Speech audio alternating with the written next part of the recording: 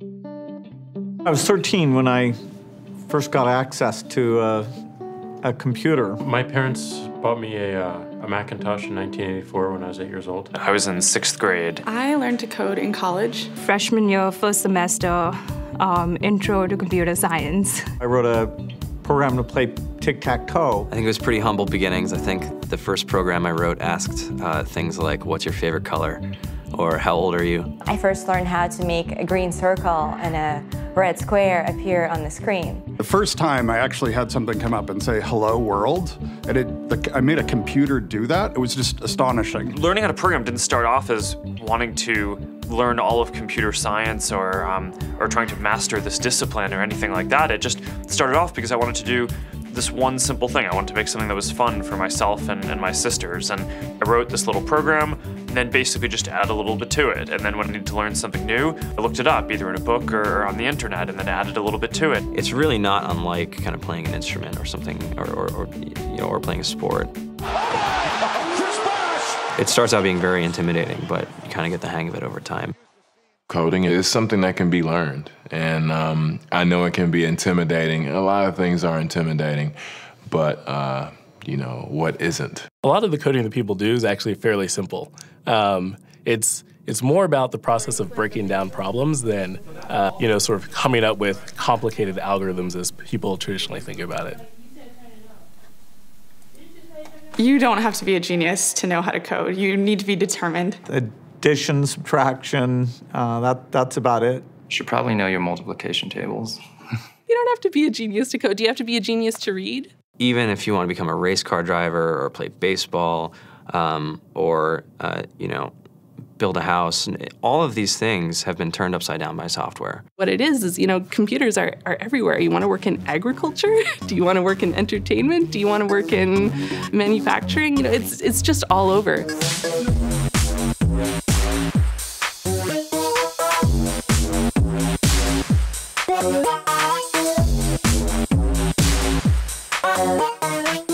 Here we are, 2013.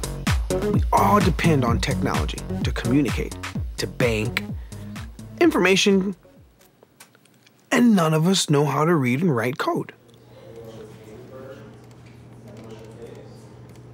When I was in school, I was in this after-school group called the Whiz Kids. And when people found out, they laughed at me and, all these things. And I'm like, man, I don't care. I think it's cool. And, I'm learning a lot. And some of my friends have jobs. Our policy is literally to hire as many talented engineers as we can find. The whole limit in the system is just that there just aren't enough people who are trained and have these skills today. To get the very best people, we try to make the office as awesome as possible.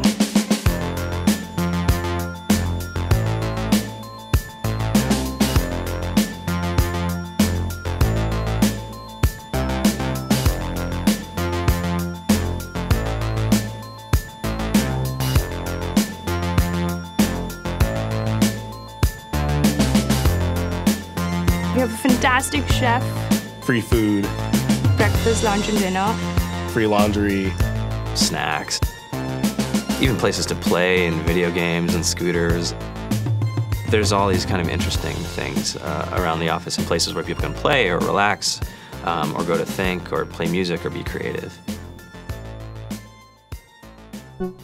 Whether you're trying to make a lot of money or whether you just want to change the world, computer programming is an incredibly empowering skill to learn. I think if someone had told me that software is really about humanity, that it's really about helping people by using computer technology, it would have changed my outlook a lot earlier. To be able to actually come up with an idea and then see it in your hands and then be able to press a button and have it be in millions of people's hands. I think we're the first generation in the world that's really ever had that kind of experience.